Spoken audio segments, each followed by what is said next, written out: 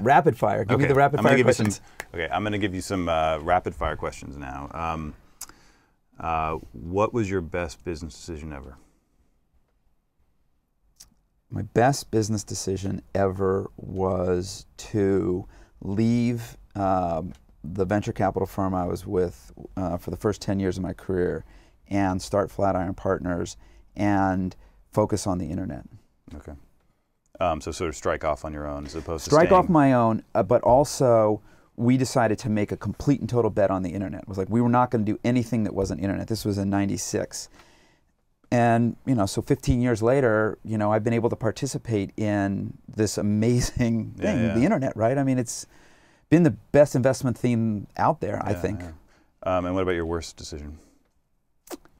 My worst decision was to, again with Flatiron Partners, in '99, we went and raised $350 million and took our team from 4 people to 25 people and just became hugely transactional, and it was just a big mistake. We stepped on the gas at the wrong time.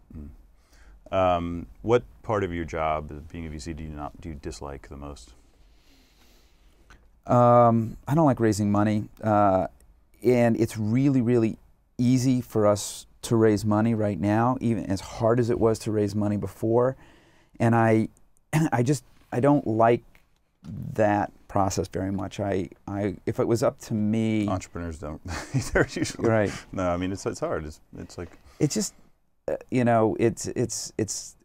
it's not the side of the business that I enjoy. I enjoy the entrepreneur side of the business, not the capital side of the business. Paul Graham has this essay, the one thing on your mind. It's like you can only sort of have one thing that dominates your thinking. Right. And his argument is the reason that raising money distracts founders so much is that no matter what, that has to be the top of their mind, and it can't be the product or whatever. And so it's like, well, you have to think about it in the shower, and like it just somehow just takes over your life for 3 months. And like and the whole thing about am I doing the right deal, and am I optimizing, and it drives people crazy. Yeah. It drives me crazy.